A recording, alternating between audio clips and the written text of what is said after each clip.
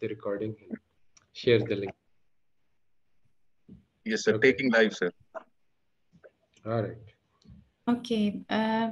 Please allow me to start, Prof. Bismillahirrahmanirrahim. Yes. Assalamualaikum warahmatullahi wabarakatuh. Rabbi sahri satri wa yasili amri wa hudah tamlisan yaqulu qawli. Assalamualaikum. Thank you, everyone. First of all, praise to Allah, the most merciful, the most gracious, and let send peace be upon our Rasul, our Prophet Rasulullah Sallallahu Alaihi Wasallam.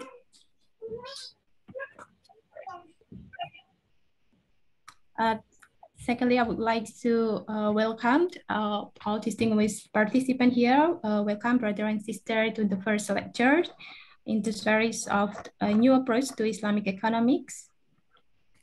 So, Alhamdulillah, we have our professor here joining with us. And this is the first lecture that actually represent and based on the Prof. Asad's new book that was launched last year with the title Islamic Economics, Polar Opposite of Capitalist Economics. So this program is hosted in collaboration of the Ghazali Project Indonesia in collaboration with Al-Nafi Education Platforms. So before I hand over the platform to Prof. Asad, I would like to have a glance introduction about him. And of course, most of you are already familiar with him. He graduated from a Bachelor of Statistics in MIT and Master in Statistics from Stanford University and PhD in Economics from Stanford. And was the Vice Chancellor from Pakistan Institute of Development Economics. So as I mentioned that this program is actually part of the Ghazali project and a program that would like to explore how to learn and to implement Islamic economics with a new approach. I would like to share a little bit my journey about the Ghazali project and also a little bit about what is the Ghazali project before I hand over the platform to Prof. Asad. So actually this the Ghazali project was initiated by Prof. Asad, and in my journey to Ghazali project was start when I attend Prof. Asad a lecture on how to launch an Islamic revival in 2021. And for me, this lecture was really insightful and mind-blowing and enabled me to self-reflect on how my worldview was and enable me to get insight about the current problem of the Ummah today and the relevance of the Imam al-Ghazali approach to our issue today. So the lecture we recommend for you to be also attend for you who have not watched the 9-hour lectures. I recommend you to watch the lecture, and also this really help us to identify the useful and the useless knowledge, and to acknowledge the most important thing is to acknowledge the superiority of the Quran. So I hope that more people can get insight and benefit. So that time I remembered I asked permission from Professor whether it's possible to disseminate his work to Bahasa. I'm from Indonesia and I'm based in Jakarta, and I hope that more Indonesian people can also read Prof. Asad's work. So that time I asked whether it's possible to translate the work, and Alhamdulillah, we launched the Ghazali Project Chapter of Indonesia in October 2021. This year, we would like to translate Prof. Asad's book as well, so that later on can be disseminated to, in Indonesia, we have more than 800 program in Islamic economics. So hopefully, brother and sister who joining this lecture currently can also join and can also initiate the chapter in your country. It is really a good opportunity for us to get involved in this project and also to be a part of the Islamic revivals and in the development of Islamic economics, inshallah. So that's my own experience, and I hope most of you who currently attend this lecture can also start to initiate the Ghazali project chapter in your country. Okay, so later on today, we would like to have a first lecture with the title Gratitude, Contentment, and Trust in God, or in Arabic, we name it Syukur, Qana'ah, and Tawakkul. So actually, as we know, as an introduction, as we know that the teaching of Islamic economics are radically different from those that we got in our education from in capitalist perspective. But actually, in reality, it dominates the world today. So today we would like to learn how this gratitude, contentment, and trust in God can be implemented in the Islamic economics teaching. So without further ado, I will hand over the platform to our professor. Please, Prof, you can start the lecture. Okay, thank you. Assalamu alaikum, everybody. And thank you, Lisa, for your introduction. I hope that everybody can speak, can hear me clearly. We are going to start. Good.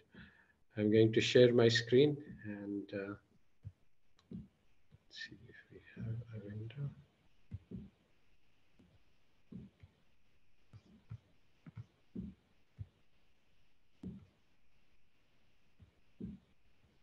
Yeah. Right.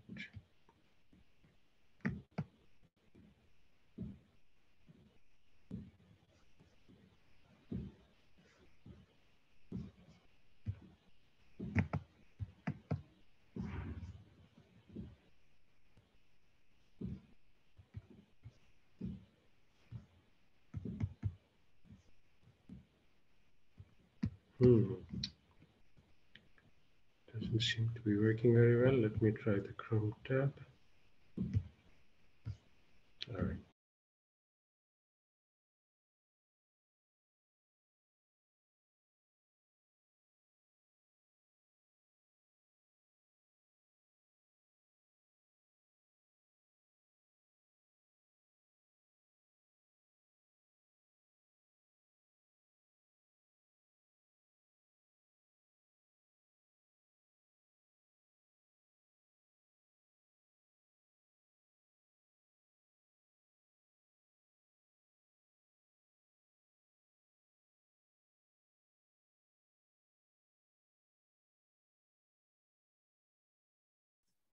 Prof, excuse me, you are still in mute.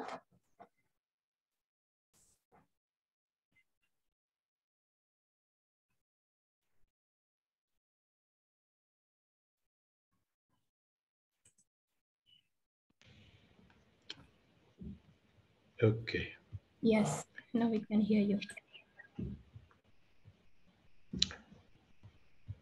Okay, so Bismillahir Rahmanir Rahim. Assalatu wassalamu ala Sayyidil Mursaleen. We start by making a sincere intention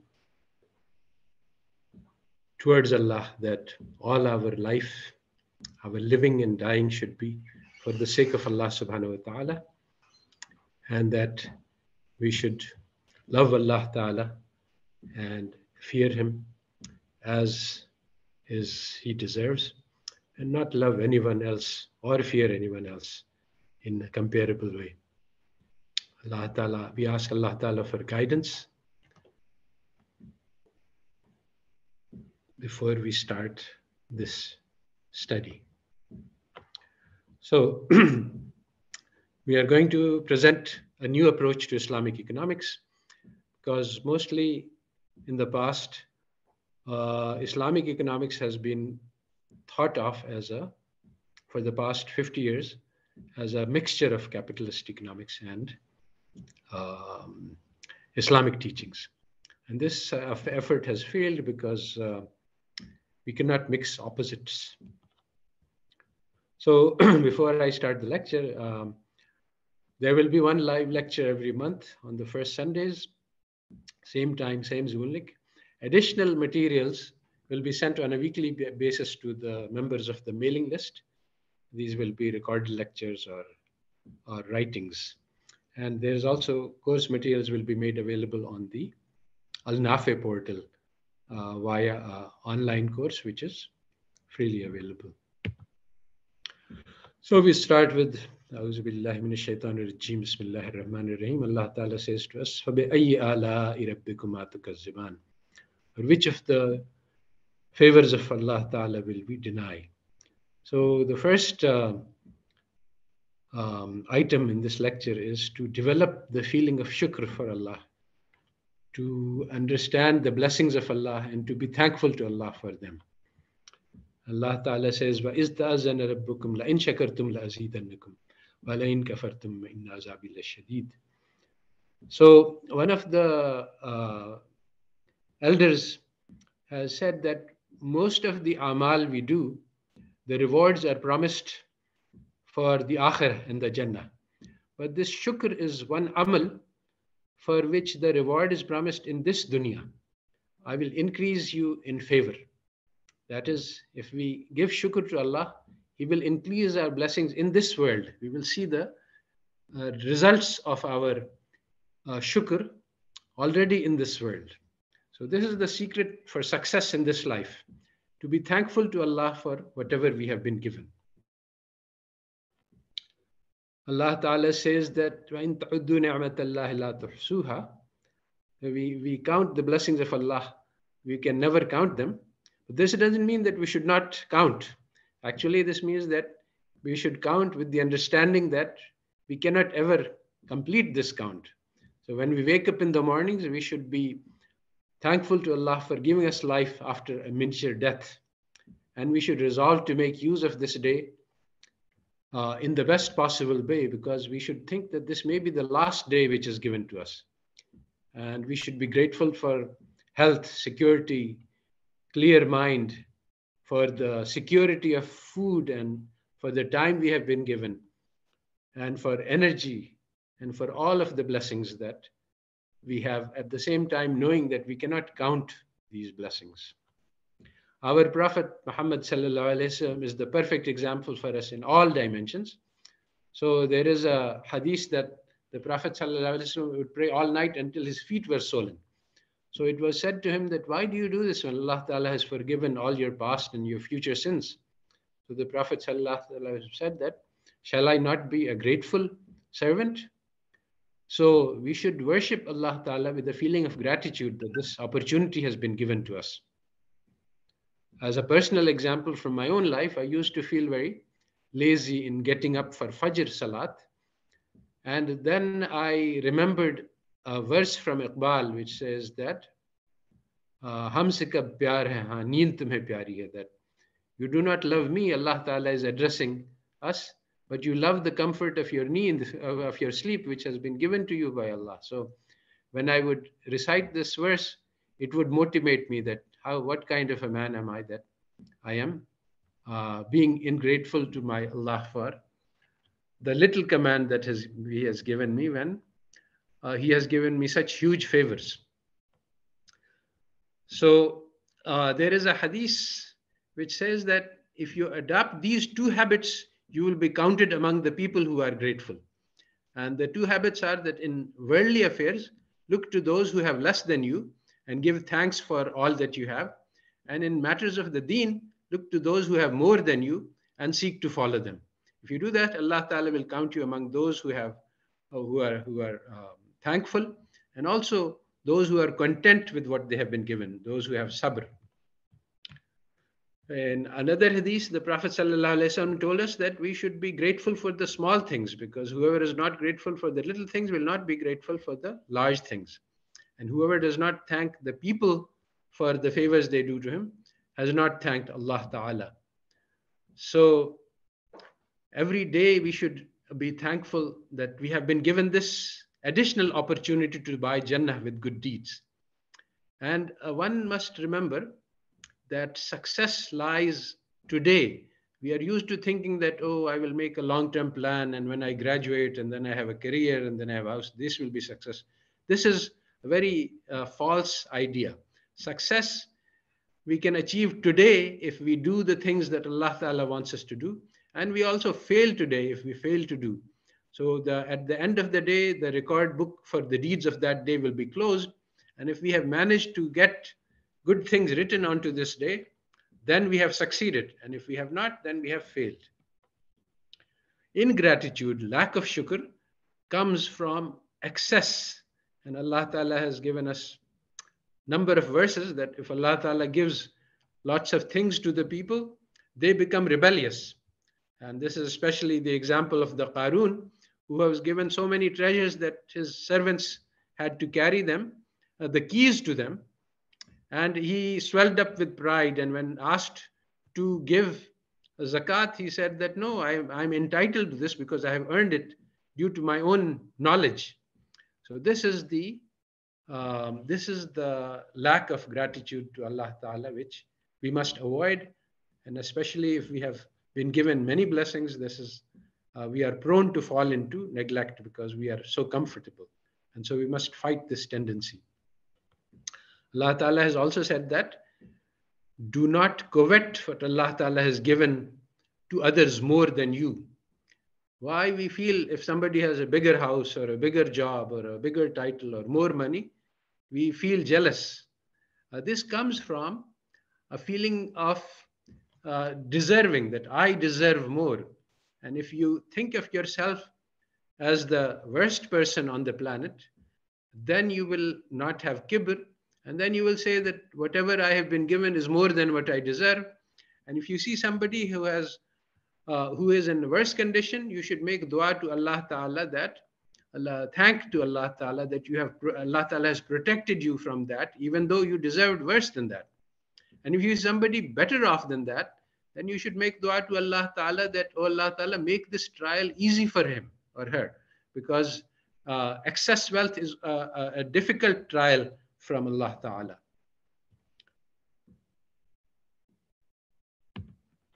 So Allah Ta'ala says in the Holy Quran, فَأَمَّا الْإِنسَانُ إِذَا مَا ابْتَلَاهُ رَبُّهُ فَأَكْرَمَهُ وَنَعَّمَهُ فَيَقُولُ رَبِّي أَكْرَمَنِ وَأَمَّا إِذَا مَا ابْتَلَاهُ فَقَدَرَ عَلَيْهِ رِزْقُهُ فَيَقُولُ رَبِّي أَهَانَنِ. So Allah Ta'ala says both of these things, that if you give a lot of wealth to somebody, this is a trial. And people forget and think that Allah Ta'ala has honored me. Actually, having more than what you need is not an honor from Allah Ta'ala. It is a trial.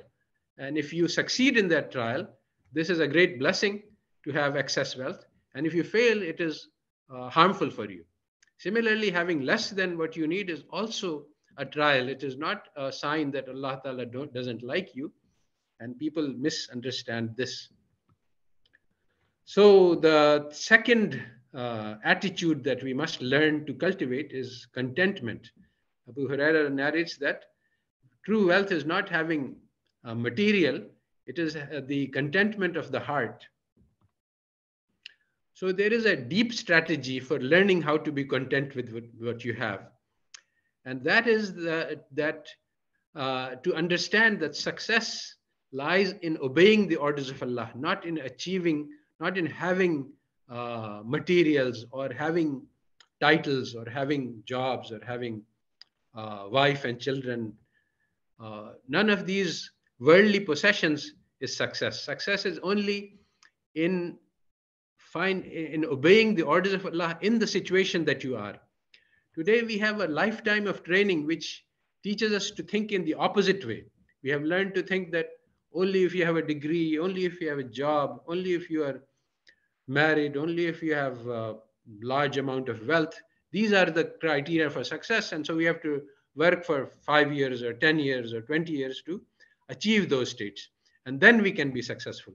This is a complete illusion. And this leads to discontent. We are not happy with what we have because we want more.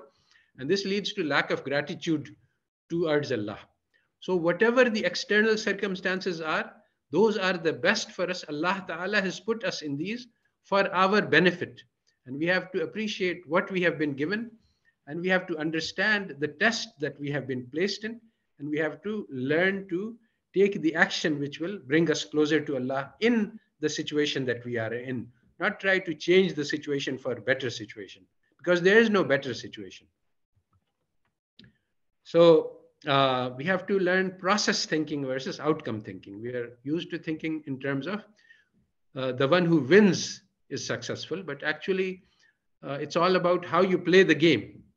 in this game, the king and the peasant are equally capable of passing and of failing. Giving a small piece of date as a sadaqah can bring the reward of mountains of Uhud. And sacrificing one's whole life in holy jihad can be useless if you have the wrong intentions. So all circumstances are equally tests for us, although some tests are harder and some are easier.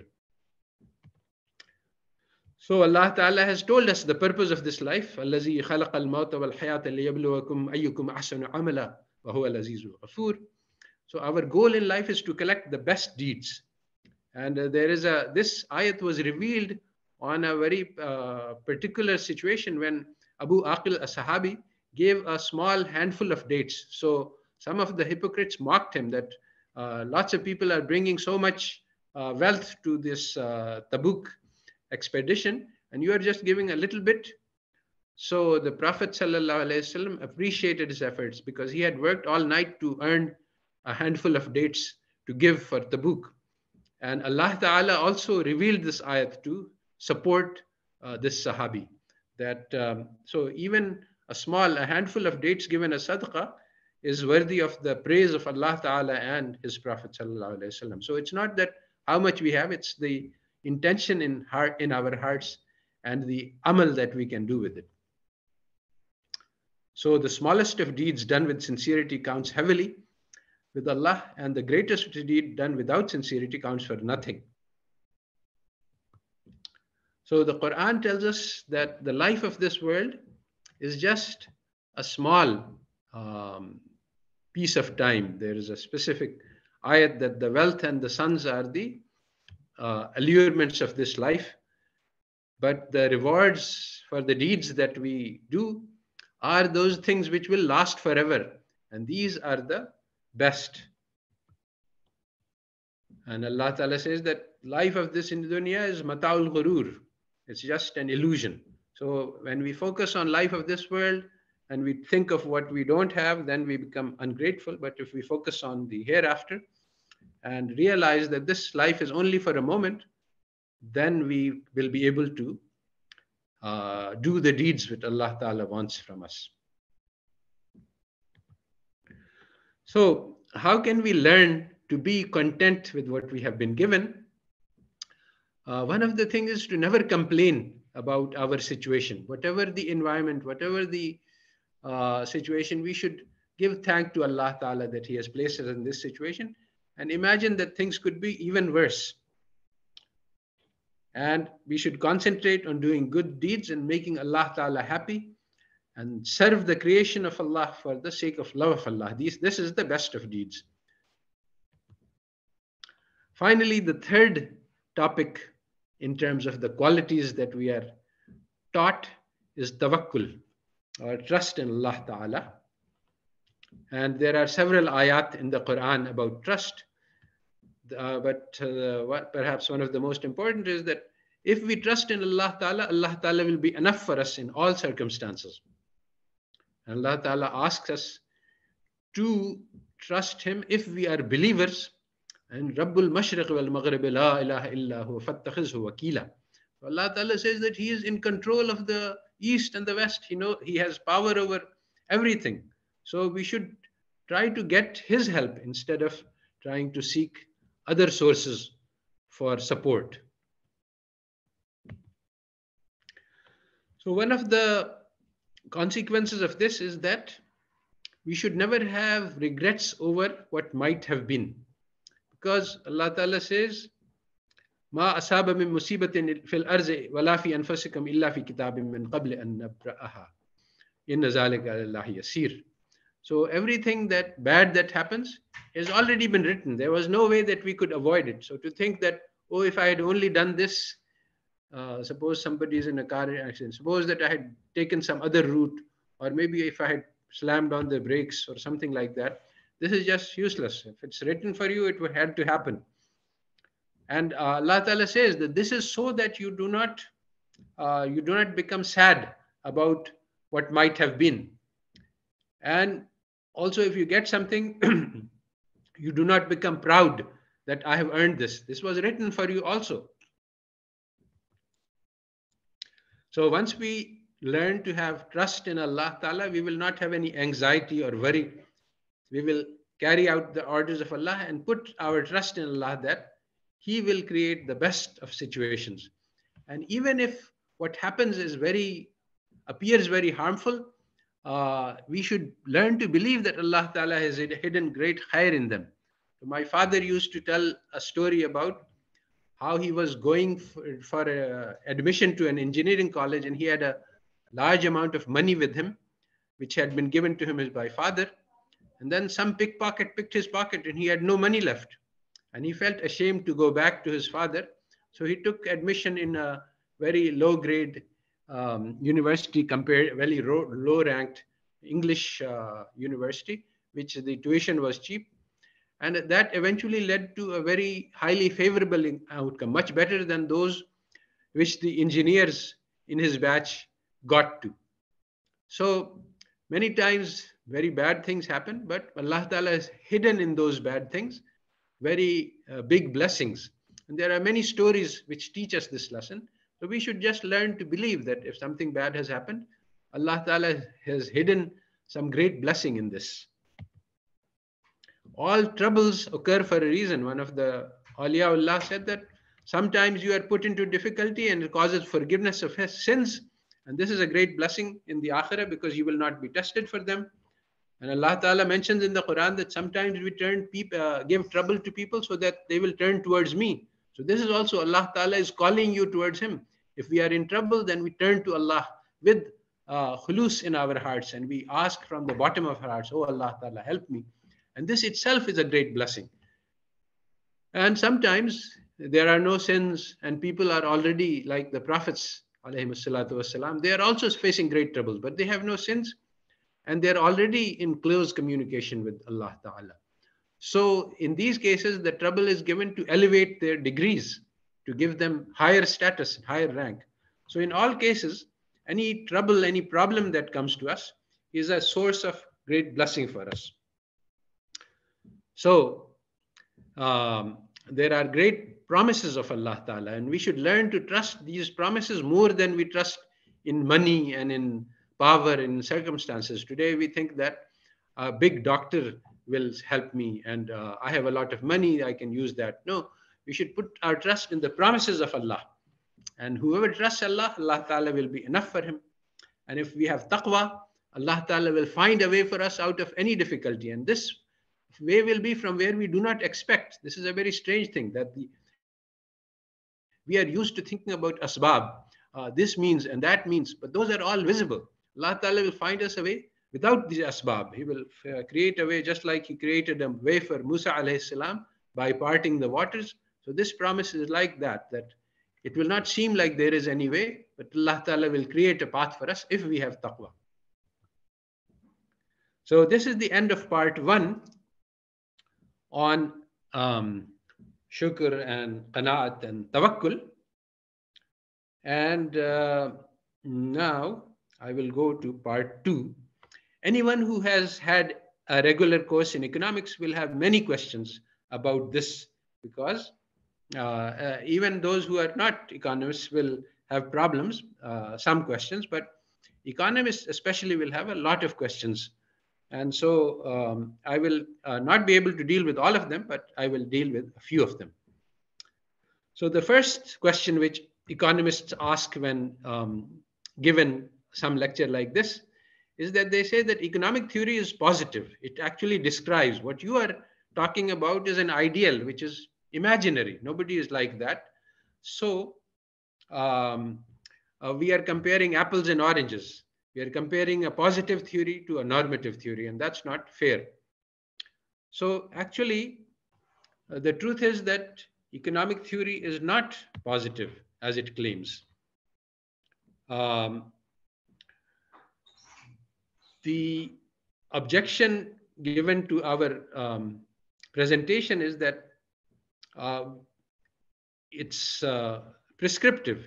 It tells us how one to behave, but science is actually positive. Science just describes reality. It doesn't tell us what to do. And since modern economics is positive, it is complementary to what I am saying, that It describes reality, and I'm telling how we should be, and modern economics describes how we are. So the truth is that modern economics is also normative. Modern economics tells us that rational behavior consists of maximizing the pleasure we obtain from consumption of goods and services. So this is also a theory of behavior. Is this actually true? Is this how people behave? Well, psychologists who study behavior tested these theories and found that people do not behave like that. So what we have done really is say that this is theory of rational behavior. This is how intelligent people should behave. So it is a normative theory about what economists consider rational. And why do they consider it rational? Well, it's rational to maximize pleasure in this world, because if you reject God and judgment day and afterlife, then you only have this world. So of course you should maximize pleasure. And that is what they do. And that's what they mean by rationality. So this is rational for someone who rejects God, but it is not rational for someone who does not, who believes in Allah. And there is overwhelming empirical evidence that all people, not just Muslims, nobody behaves like what the economists think they do.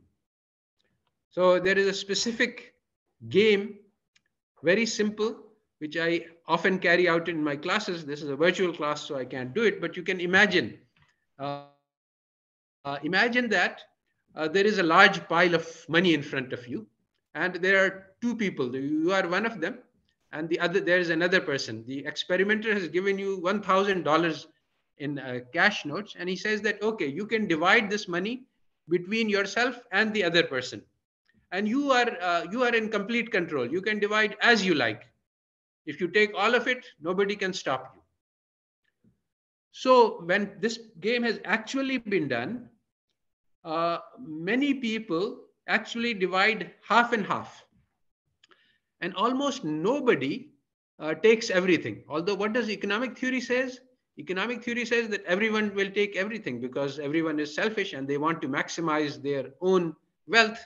So they will take all of the $1,000. But very few people, only those people who have training in economics do this. And even those, only a few of them. So this automatically proves that the economic theory of behavior, that you try to maximize your share and your wealth and your pleasure, is not true. People care about other people. So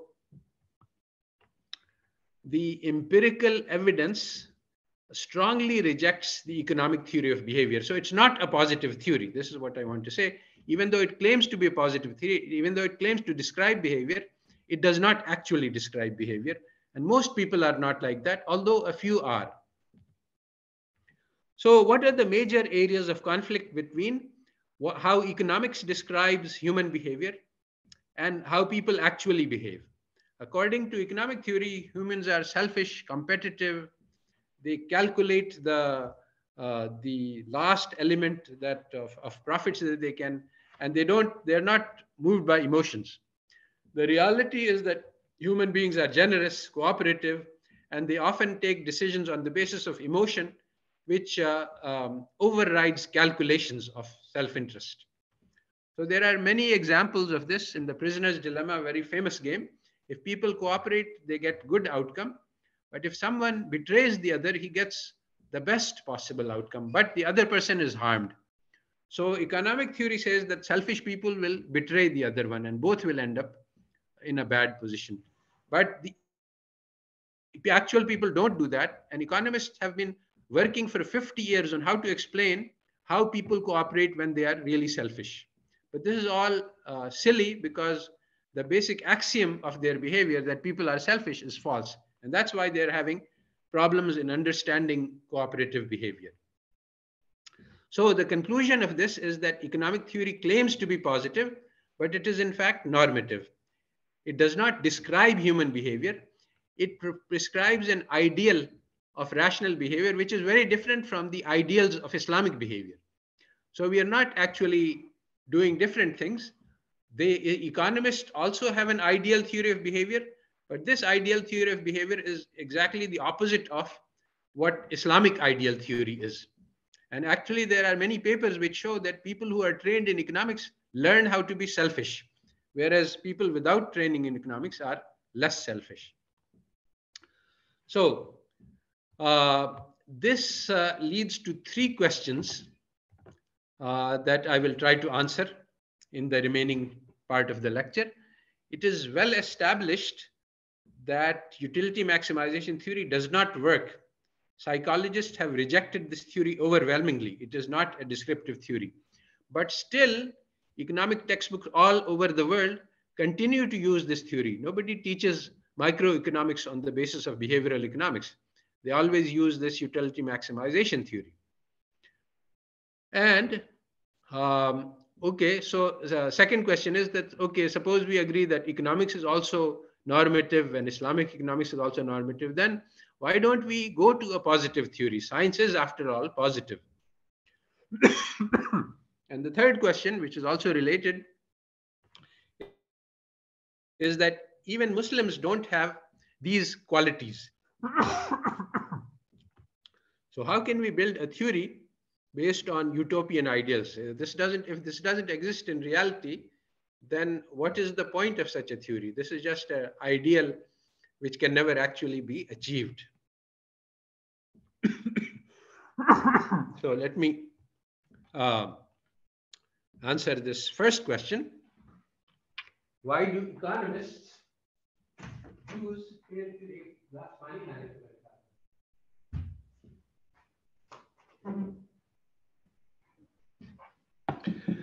So first, let me document that. There's an article by Romer written recently after the global financial crisis saying that macroeconomics has been going backwards. We used to know more, but we have been losing knowledge. After the financial crisis, the Queen of England went to London School of Economics to ask the economist, why did no one see that this was about to happen? So there are many, many leading economists who said that economics as a whole is in big trouble because no economist could predict this global financial crisis. So why is that? We are looking at why do economists keep using failed theories? So one of the keys to understanding is the Keynesian revolution and the monetarist counter-revolution. This graph is a picture of what happened in the 20th century. So classical theory dominated until 1929 when the Great Depression took place. After the Great Depression, which took classical economists by surprise, nobody had foreseen that would happen. And the theory said that it could not happen. And then there was long unemployment. And again, economic theory says that cannot happen because the labor market will equilibrate. There will be no unemployment. A free market will automatically create full employment. So one of the key points of Keynesian theory was that the free market does not create full employment and the government must intervene to create full employment. So when this was done and the banks were regulated, there was about a 50-year period of prosperity when the masses, the share of income of the masses increased, the bottom 90%, and the share of the top 1%, which is in the middle of this graph, started to decrease. So the top 1% plotted a counter-revolution. When I was studying in the 1970s, the Chicago school was considered a school of crackpots. They did not do serious economics. They were ideologues. But now the opposite is true. Keynesians are considered crackpots and the Chicago schools are firmly dominant throughout the profession. So there was a coup that was engineered against Keynesian economics. And this had the desired effect. If you look at the blue line, the share of the top 1% started to rise, and it is at very high levels today with less than 50 people owning half of the wealth of the planet. So the main insight here is that capitalism works not by forcibly exploiting laborers, but by making the laborers agree to their own exploitation. And this agreement is created by education into false economic theories. Modern economic theory is a tool of propaganda which is built to create the impression that our extremely bad economic system is the best for all peoples. So there are many, many different techniques which are used to carry out this propaganda. And one of these is the deceptive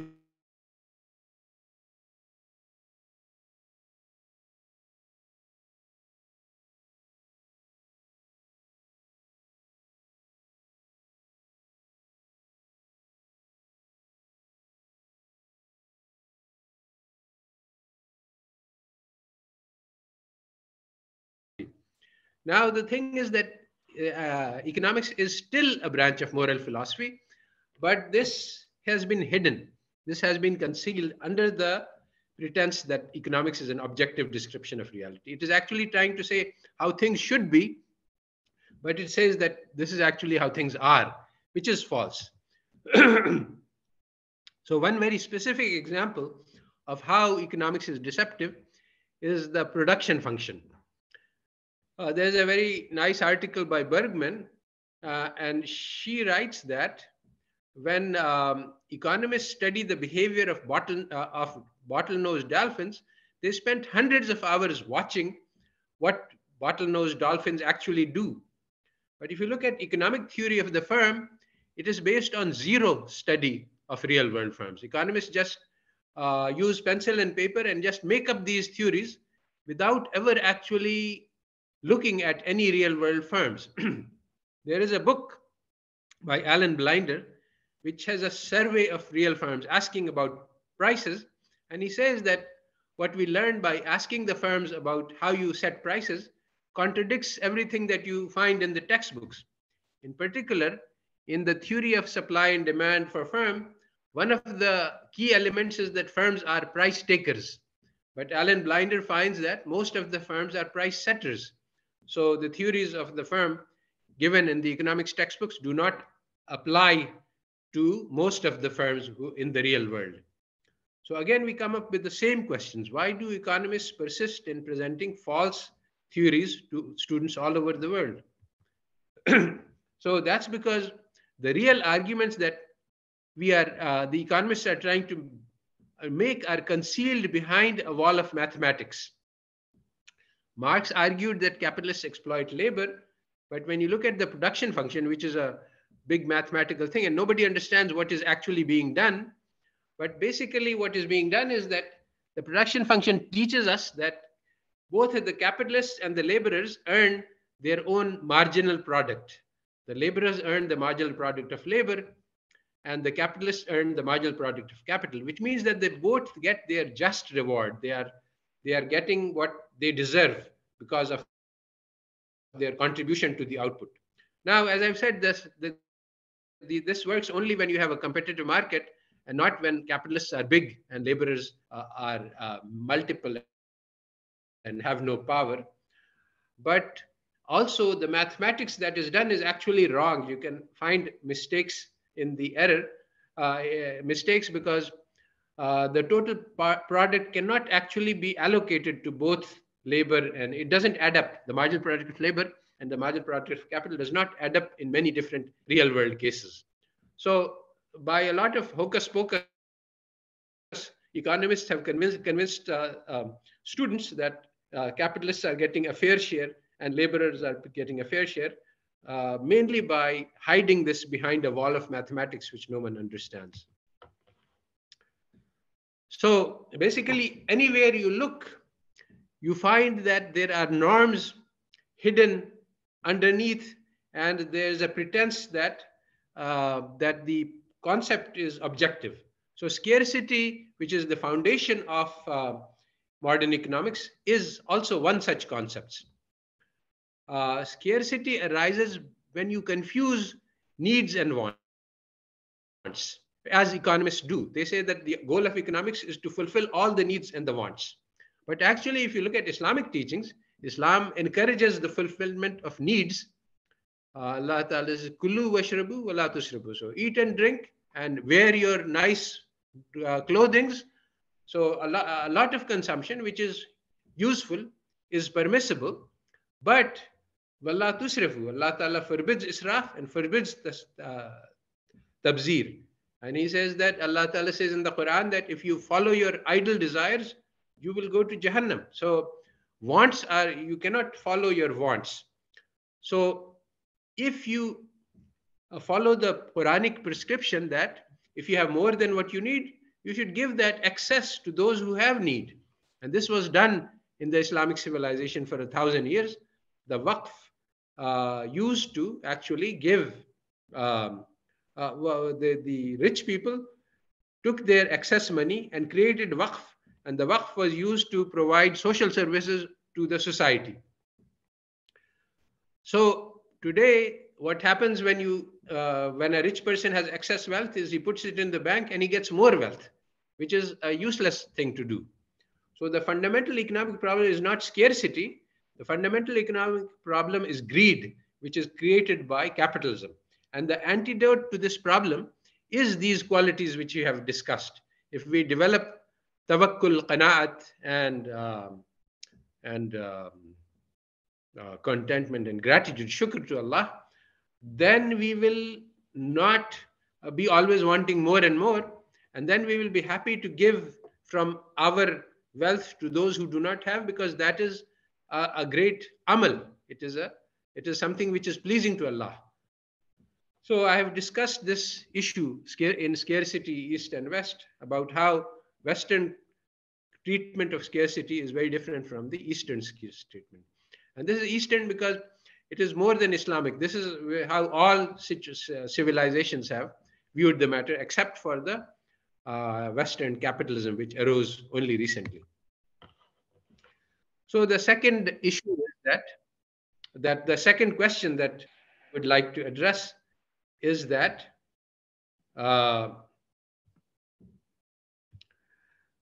we might say that science is positive, not normative. So, okay, so Islam has one set of ideals and capitalism has another set of ideals, and they are opposites, but both of them are ideals.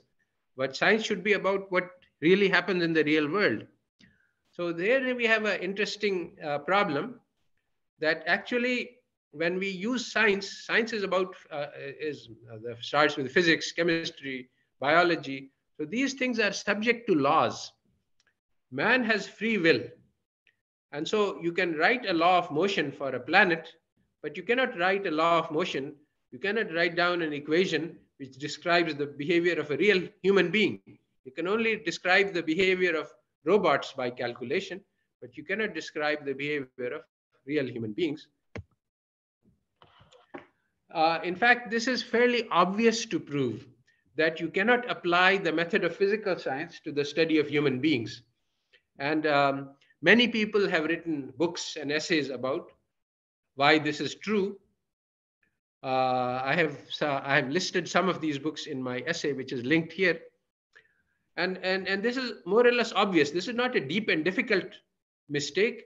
Actually, if you think a little bit about it, what is social science? It tells you how to organize society. But which society? Well, social science comes from lessons that Europeans learned from their own historical experience about how to organize European society. So that's fine. Europeans can apply this to the European society. Why do they say the word science? Because when you say science, there is a claim that this is universally applicable. And this is simply not true. The reason for this mistake is fairly deep, and I cannot cover it here in this essay, in this lecture. But basically, it happens because there were many methodological mistakes which were made in European intellectual tradition. There were wars between Protestants and Catholics for more than 100 years. So that led them to reject Christianity as a basis for organizing society. And that led them to create social science as an alternative to Christianity for organizing society. And so basically, if you ponder over the implications of this, you get to understand that social science is really the religion of Europe, that came into existence after the rejection of Christianity. So once you understand, so it represents certain beliefs. It represents the rejection of God, judgment, afterlife, and then it thinks of life as a meaningless thing. We will all die, and so there is no meaning to our lives. And so life is then a jungle of competition, and survival of the fittest is the only morality. And so this is all what social science is built on. These are the moral foundations of modern social science. So the third question is that, and we are coming to the end of our lecture, that okay, I accept that social science is bad and economics is bad, but what will it gain us? How do we understand the world if we talk about these qualities, shukr and tawakkul and qanaat?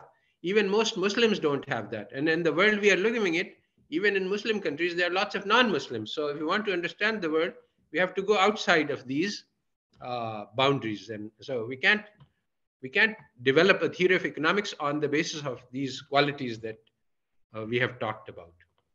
So that's actually, we need to, the social science methodology is completely failed, and it has not produced the social science which has been helpful. In fact, this social science has led to continuous wars and war against the environment, a climate catastrophe, breakup of families, all sorts of difficult concentration of wealth in a few hands. So this social science, if you judge by the outcomes it has produced, has been very much a failure. So we have to rethink the whole process. We can't build on the same grounds. We have to reject this whole social science and rebuild from scratch.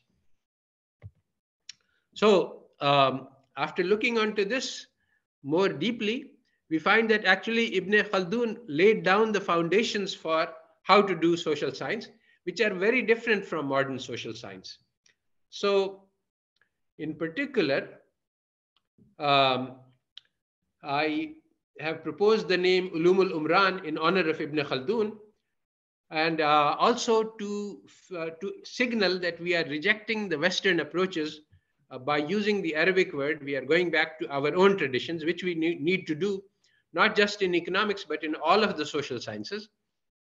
And I have discussed this in greater detail in a number of articles.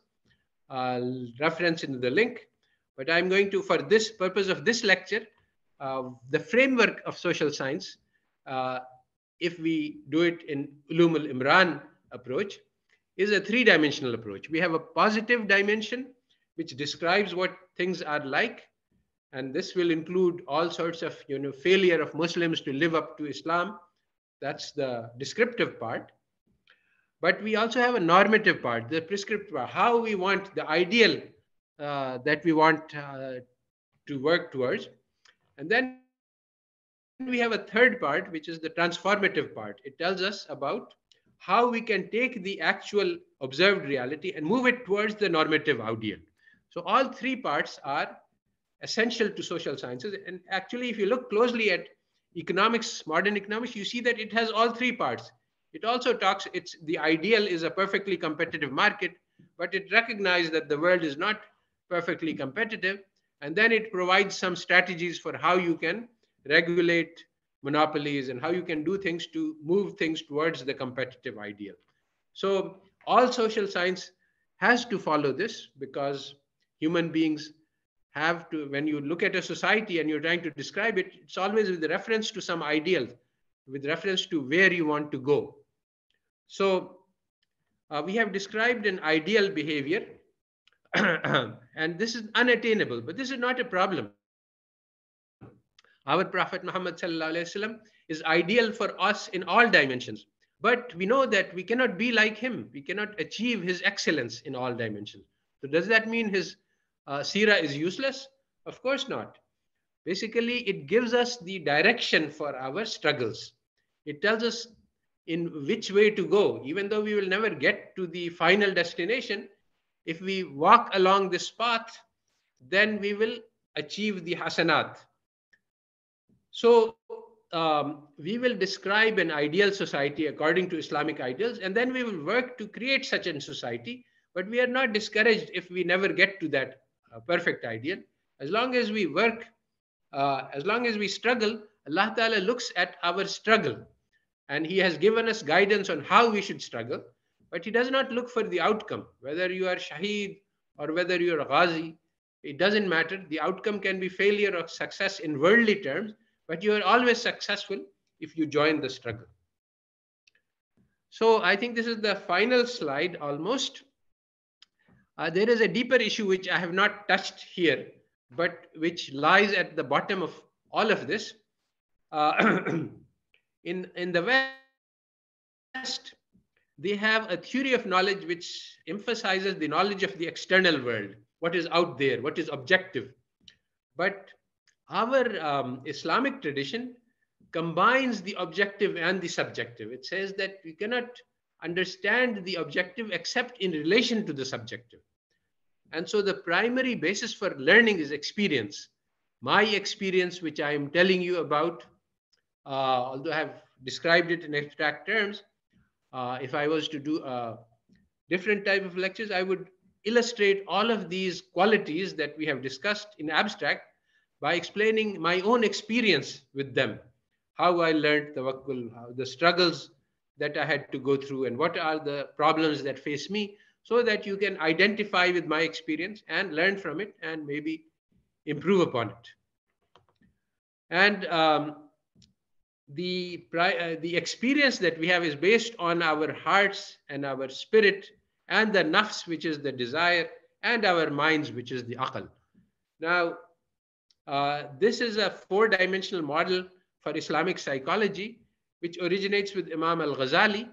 And today, Islamic psychologists are making a lot of progress by building on these, because Western psychology does not include the heart and the soul.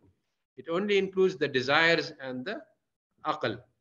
And so those, by including these, we get a much deeper understanding of human psyche. And understanding the human psyche is the basis for all social science. So we have the opportunity in front of us to launch a revolution, not just in economics, but in all fields of social sciences, because we have an intellectual tradition which has a much deeper knowledge of human beings than what the economic theory tells us, that human beings simply solve a mathematical formula to learn how to act, and they maximize utility, which is a completely absurd theory of human behavior. So having much deeper and much more wiser and more profound theory allows us to build a much more solid superstructure. So let us conclude with the dua. Rabbi zidni ilma, Allahumma inni as'aluka ilman nafi'a, Allahumma anfa'ni bima 'allamtani, 'allimni ma yanfa'ni, warzuqni ilman tanfa'ni bihi. So we ask Allah for His guidance and His blessings and His nur of hidayah, which will lead us to the knowledge that we seek. That is the end of my lecture. MashaAllah. Jazakallah khair, Professor, for the insightful lecture. Now we are coming to the question and answer session. Previously, there were several names here who raised hand. Now we can proceed to the question and answer. So I invite, okay, here we have Dr. Henry Tanjung. Please. Henry, go ahead, and can you unmute yourself? Or do I? Yes. Go ahead and ask. Yes.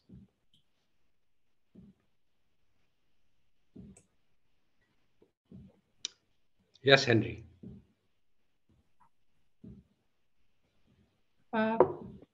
Pak Henry, we cannot hear your voice.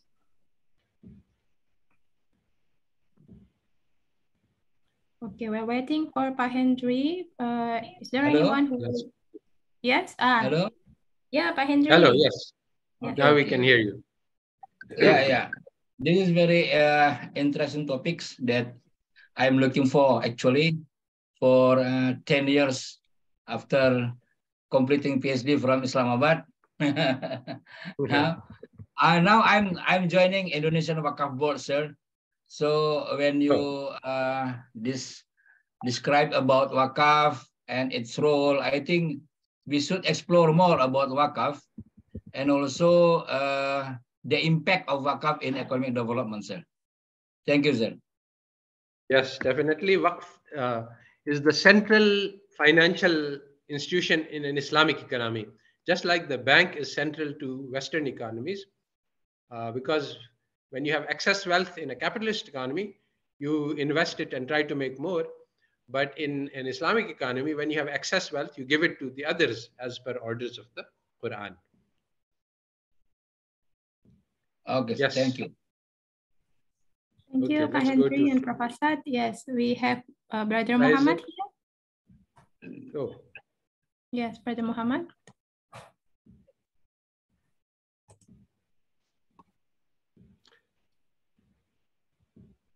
Okay, I think Faisal Katkodi, I see him. Assalamu alaikum. The first hand. Oh, Muhammad Hassan Tariq. Okay, go ahead. Sir, मेरी English अच्छी नहीं है, मैं उर्दू में बात कर सकता हूँ? Okay, but make it quick because there's an Sir, international audience. Sir मैंने आपसे पूछना था कि मैं ट्रेडिंग करता हूँ, मैंने अपना करियर ट्रेडिंग में स्टार्ट किया और मेरा सही जा रहा है. मैंने आपसे पूछना था ट्रेडिंग हलाल है कि हराम? Please ask separately because that's your personal question. I would like to this lecture. Okay. Sir, बस ना थोड़ा सा बस बता दें कि मैंने अपना करियर के आगे. Please mute yourself and let's give a question to others because this is about the lecture, not about your personal issues, right? Assalamu alaikum. Jazakallah. I will take the next question to you, Sheikh Zaman. Yes.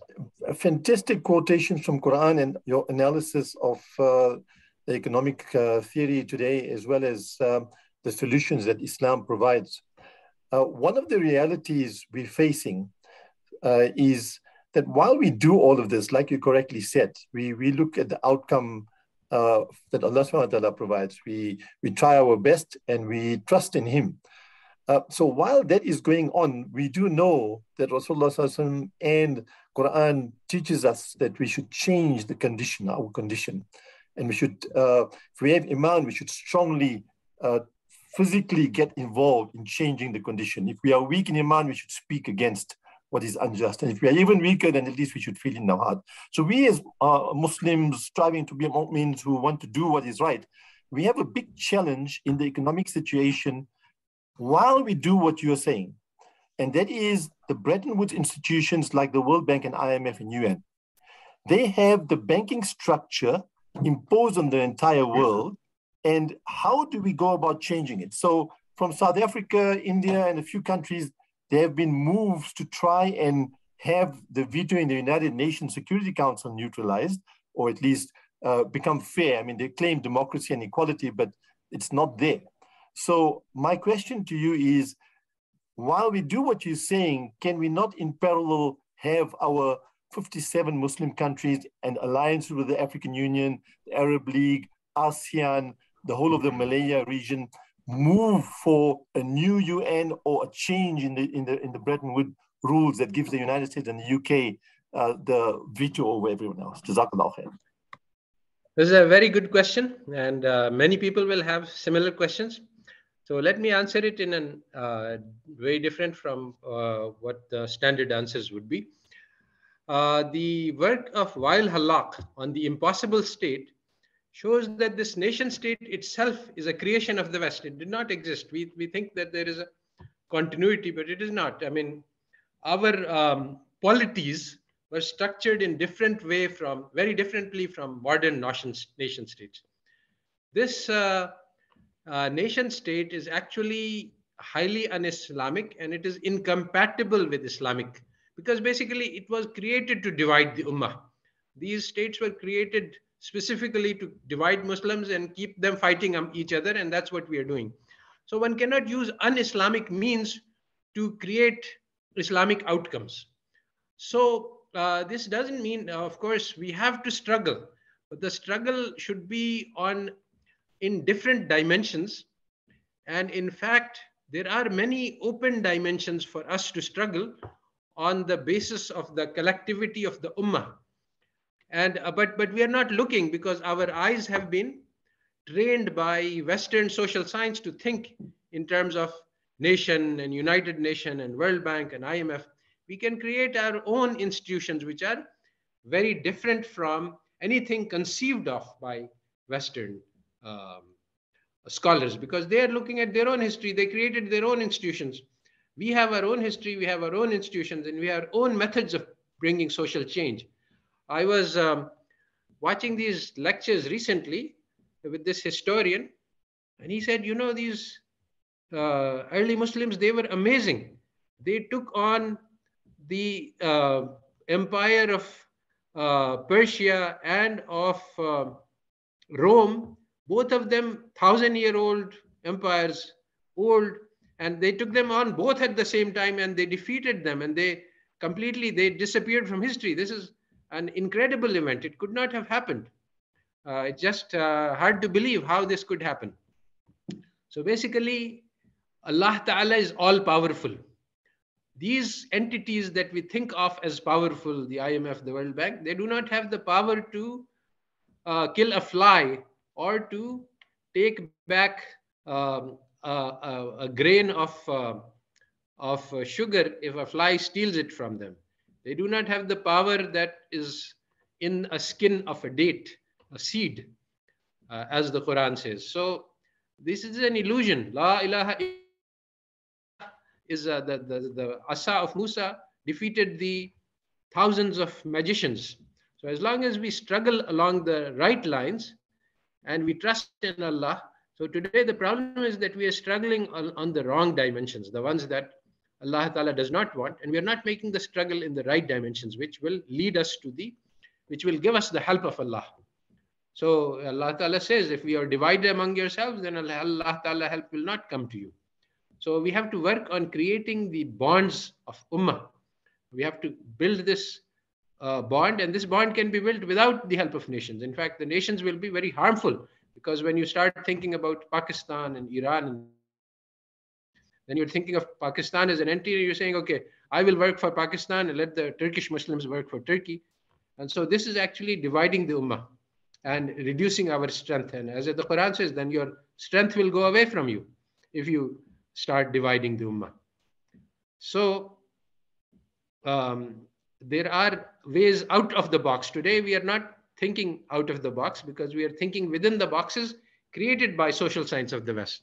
So this is just a beginning. Like if you look at all of the textbooks of economics throughout the world, including those written by Muslims and including those mentioning Islamic economy, you will not find these qualities at the heart of you will not find any mention of these qualities, even though these are at the heart of consumer theory. So until we decolonize our minds, we cannot think clearly to learn what the instructions of Allah Ta'ala are and how we can implement them. And if we just learn what the instructions of Allah Ta'ala are and how we implement them, Allah Ta'ala will solve the other problems that we seem to face. Yes. So can we take the next question now? Ayaz Kiani, I see on my screen. Let me ask to unmute. Yes. Assalamu alaikum, Dr. Zaman. Wa alaikum assalam. So, I mean, I have more than one, but I'll just ask my first question, and maybe that's all you have time for. So, when it comes to our own eschatological narrative, we have that on the day of judgment, everyone will be going nafsi, nafsi, just about themselves. And I mean, doesn't matter that there is actually at the very bottom of our makeup, our psychology, that greed actually is, or I mean, selfishness actually is very fundamental, and that's what we're saying too. And the only difference being then not one of rationality, but the fact that Western economics is not taking into account that there will be a hereafter as well. And if we took that into account, that rationality might actually work.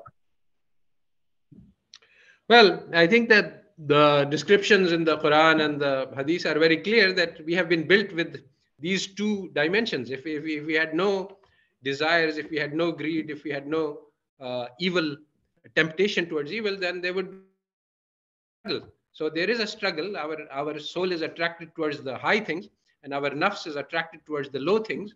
And this is a battle. And in this battle, winning means to uphold the high and avoid the low. And both of these tendencies are present.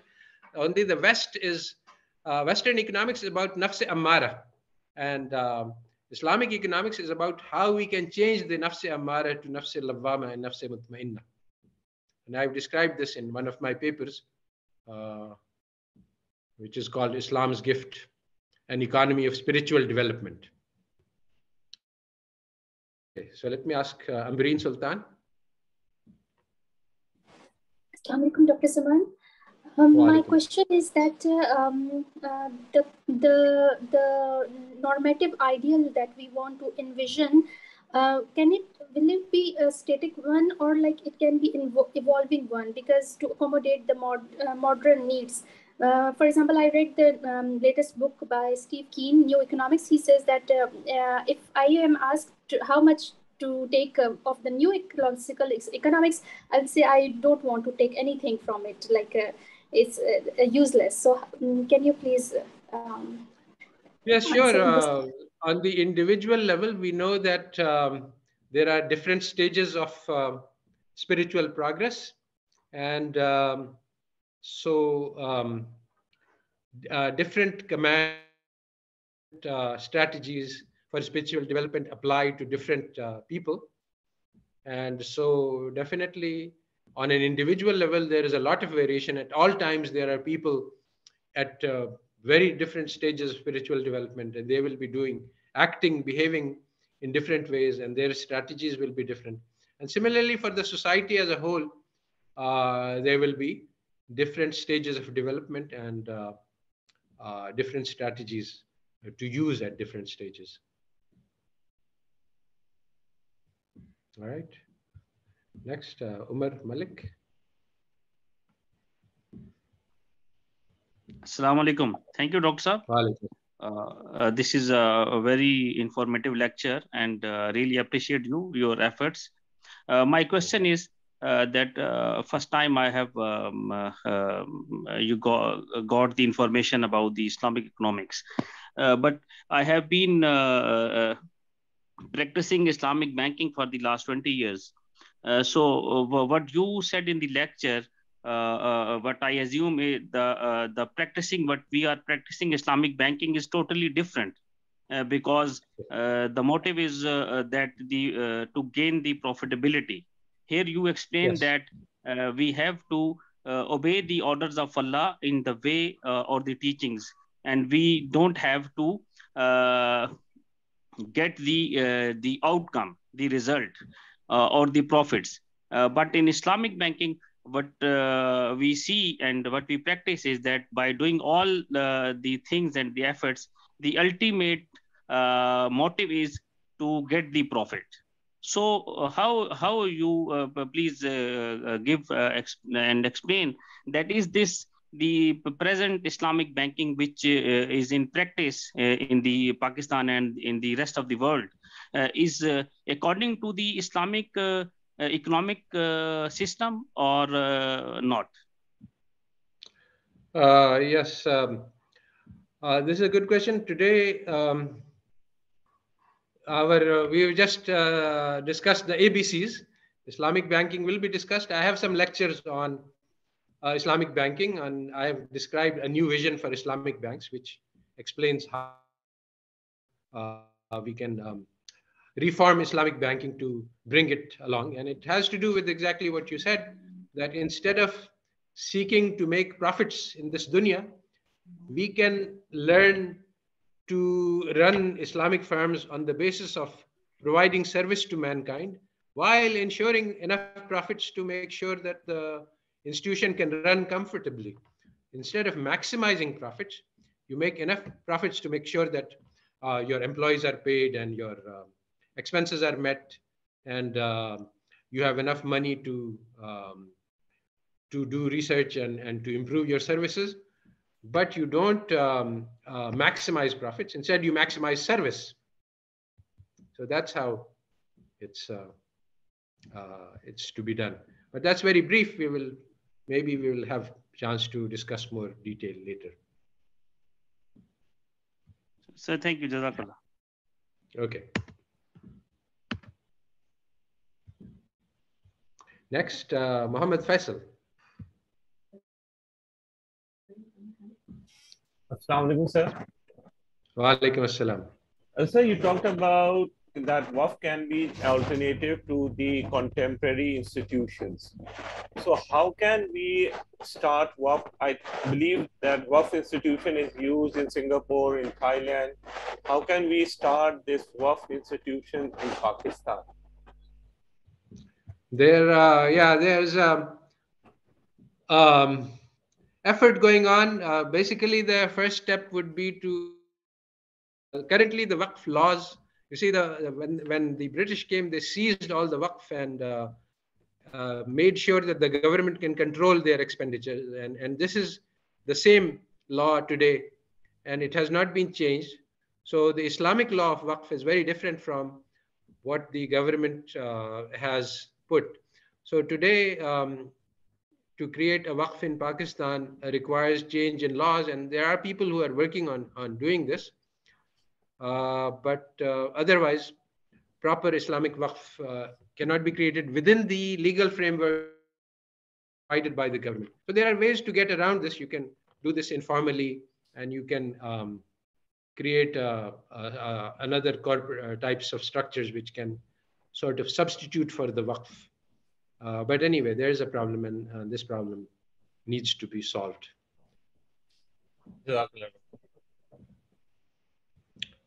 Next, Ahmed.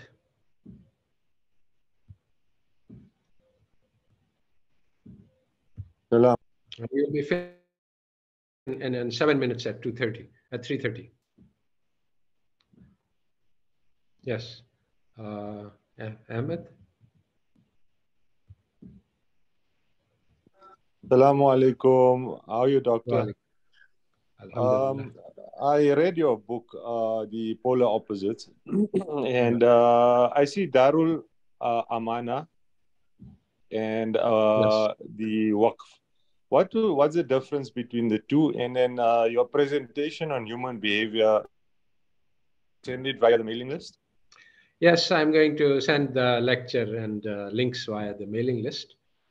And as far as Darul Amana, those are any concepts which, if we want to enter into the banking sector, then we need to separate the two characteristics which are merged in Western banking.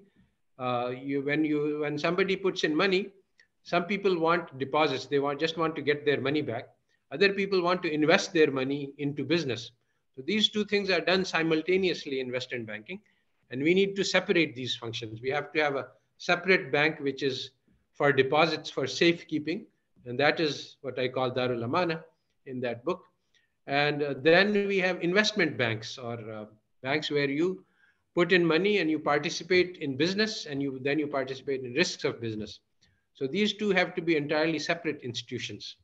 And what doctor means by creating more services, so the bank would obviously earn the money from, or earn a certain amount to pay the salaries for via services and not from the interest on the Yes, deposits, absolutely. basically.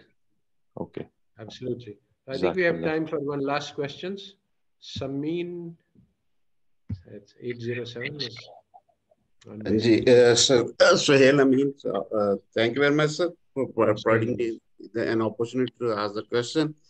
You have said that social sciences is wrongly included as a science. So my question is, where we can place social sciences? How we name social sciences, or what else category we can assign social science? Social science is a religion of Europe. That's what we should assign it. This is the current religion of Europe, which, because of the use of the deceptive word of science, has spread all over the world. Social science is the theories used to shape society. And these come from European historical experience, and they basically inflict European patterns. So all over the world, by learning social science, we are trying to create our societies in the pattern of European societies, and this is causing vast amount of damage. And so recognize it for what it is. It is Eurocentric social science, or it is just European religion. And then we can build our own methods for social organization. All right, I think we still have time for one more question. Fatma Sumro.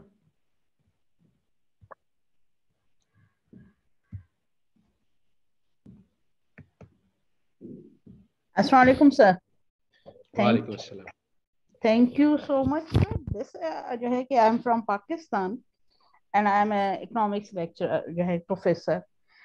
So yes. Can you what is the possible and realistic roadmap to change the rational behaviors that is mostly leads to selfishness of oneself, to have more and to more onto oneself? What is the realistic road? Yeah, so actually this is a very important question, because actually part of the reason that greed and selfishness is spreading is because in economics we are teaching that rational behavior. So if we stop teaching that, we start teaching that this is the Western theory of behavior, and we don't believe it and we don't agree with it, and we think that human beings should behave differently, and actually you can show evidence that people who behave selfishly, they are not happy people, because human beings happiness depends on social relationships. So if you're greedy and selfish, nobody will care for you, and you will be unhappy. But if you are generous and kind, people will care for you and love you, and you will get much more happiness than you could by just consuming more goods. So this is what we need to teach, and we need to economics teachers have a special responsibility, because they are continuously teaching false theories which are in conflict with Islam. All right, this will be the last question. We are at 3:28. Durre Ayman. Assalamu alaikum. I am from Pakistan. Currently I have studying in International Islamic University. I have question about that. In Pakistan, the caste system is not well defined, well established. So how can improve that? What of that The what system? Is a caste system. The caste system. Oh yes. It's not well established. And second question is also that interest is haram in Islam. So teachers, economics teachers especially teach about the interest, and monetary policy also based on interest. So how can teachers teach about the interest rate when we talk about the monetary policy? Well, as far as zakat is concerned, this is a very practical question, very important question, but it's not something I can answer here. There are many steps that need to be taken to improve and revitalize the zakat system. And as far as the other question about the interest, yes, I have lots of work on how to do Islamic monetary policy. If you look up Islamic monetary policy in my on my blog, you will be able to find this. So that's I think all for today. We have come to the end of the time. I'm leaving a link in the chat box for the mailing list, and from this mailing list, yes, you can, if you are on the mailing, I will send the materials, the lecture notes and the video link and everything, and also weekly updates on what to do. The next live lecture will be on the first Sunday of March, but in the middle we will have lots of additional video lectures and trainings and readings, basically on a weekly basis until that next live lecture. So that is all for today. May Allah Ta'ala make this effort of value for the Ummah and give us all the nur of Basira, and accept us and forgive our sins and guide the Ummah out of its current darkness. Ameen. Okay, that's the end.